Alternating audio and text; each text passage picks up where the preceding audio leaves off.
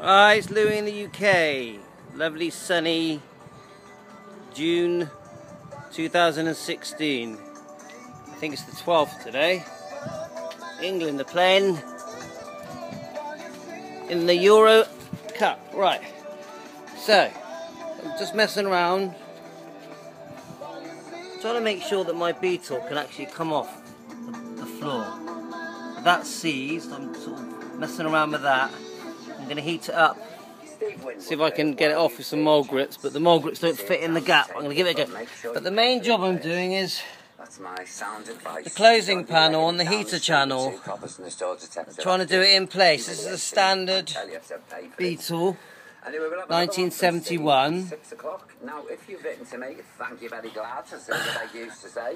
Just show you what I've done so far. So I've cut away the closing panel that was knackered.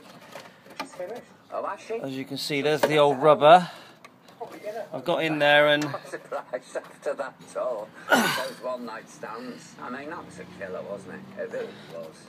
just got in here, cleaned out all the rust. I also cut away all of the, I'll just show you, all of the bolts. I just cut them away with a cutting disc on a grinder. See? There's not much left of them, so it's all a bit of fun. There's one of them there,